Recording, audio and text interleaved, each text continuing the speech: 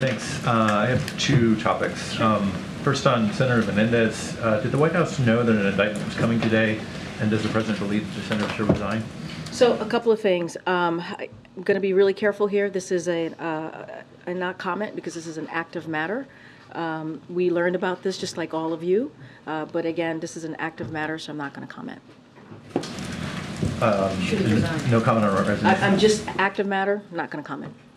Okay. On the UAW strike, the UAW has invited President Biden to the picket line. I'm wondering if he has any plans to go, and also the strike is expanding to 20 states.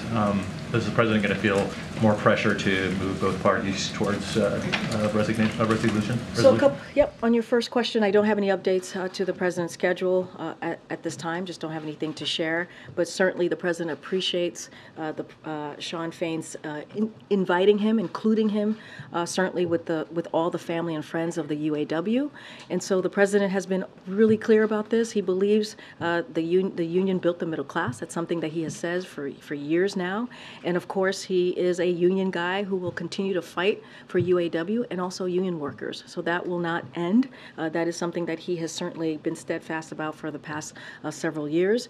So we are, of course, in touch with the parties. As you know, Acting Secretary of Labor Julie Su and also Gene Sperling have been in regular touch for the past several weeks with all parties. Certainly, the parties continue to remain at the negotiation table, which is incredibly important. And so we've communicated to each of them the importance of continuing to work 24/7 to get to a win-win agreement, as you've heard us say many times. And look, the auto industry will remain here in America. That's what the president has been working towards, investing in that in the last 2 years.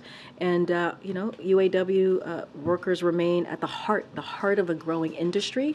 And so we will do everything that we possibly can to help in any way that the parties would like us to. But again, they are at the negotiation table, and we believe that's incredibly important.